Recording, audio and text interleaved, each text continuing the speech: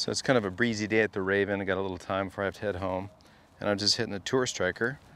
You know, it's funny is sometimes I forget about this little gem, and you know, it's got, you know, obviously a little bit of challenge, a little bit of, you gotta have some awareness and rhythm and how to deliver this thing into impact, get that leading edge a little bit lower.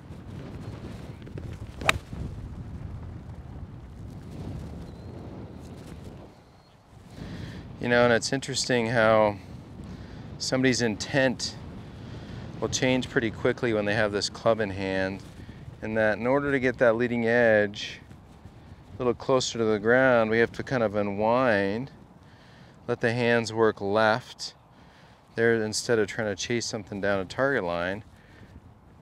There's the leading edge getting stronger, unwinding, collecting the golf ball, left exit. Nice blustery day into the wind here.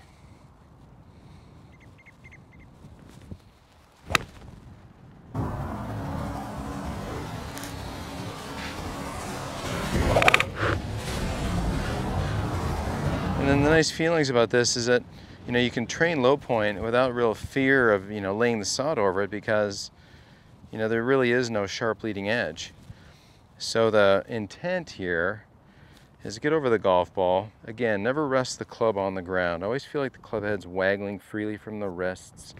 You can touch the grass, but again, waggle from the wrists.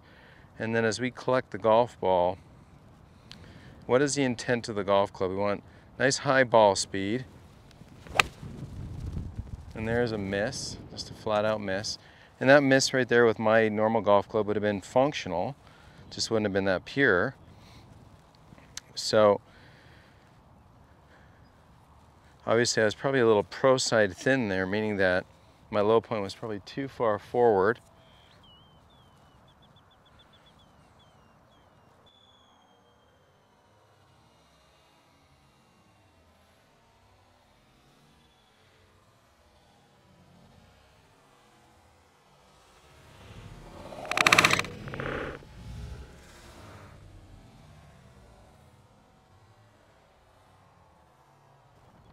There's a nice strike on my target line.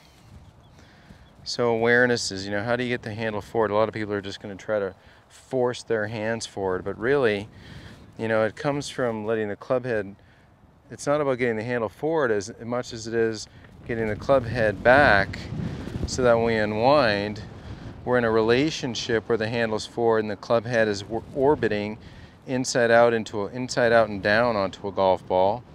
The message of impact has been given to the ball, and then overtaking happens into a finish. So anyway, if you haven't played or tried the Tour Striker, it's gonna help you hit some really nice shots and understand your swing more.